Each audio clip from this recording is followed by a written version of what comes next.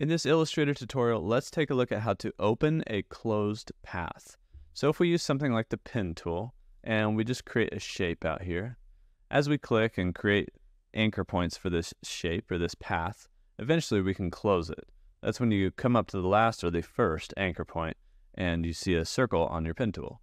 So this path is now closed, which means if we select the direct selection tool and select any one of these anchor points, moving them around by clicking and then clicking and dragging, we'll just move the anchor point around.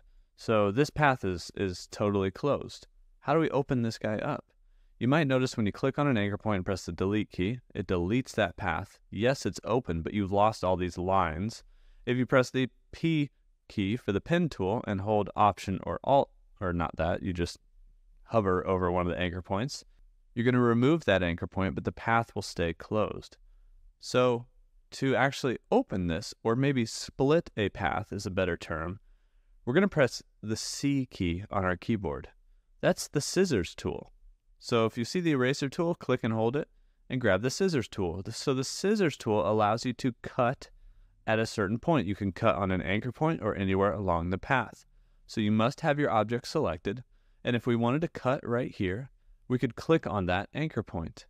Now what that does, if I press the A key for my direct selection tool, it creates two anchor points here. There's a line coming from this one to the same exact spot as the line coming from this one, so they're kind of overlapping.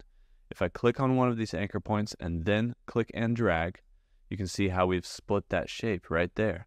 So we could undo twice. If you wanted to open the path at this spot, press P for the pen tool, and you can actually continue the path from this location, or you could press the A key, select one of these anchor points and delete them, and now you could press the P key for the pen tool and continue on from here. You could close it back to this one, or you could create something else and close it like that. Now that's not the only reason I would split a path, for instance. However, that's just an example of how you could continue that path on. Now let's go back to when we had this full shape or this full path. We're going to press the C key for the scissors tool. Like I said, you can click anywhere on this. So in the middle of this path between these two anchor points, I could click and I could press the A key, and now I could actually split the path right there. So that's a quick way to split paths with the scissors tool here in Illustrator.